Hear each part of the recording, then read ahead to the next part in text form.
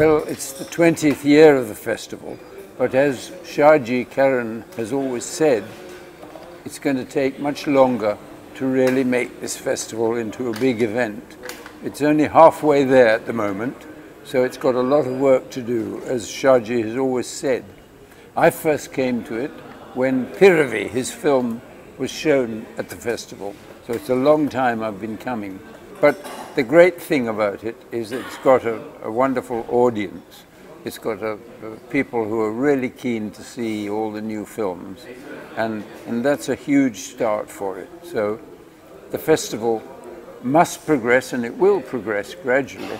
Maybe when it's 30 years old, it'll be a major festival, but at the moment, it's just one of those festivals that has a wonderful audience and people who really love cinema and love to see other than Bollywood films, something a bit deeper than those films.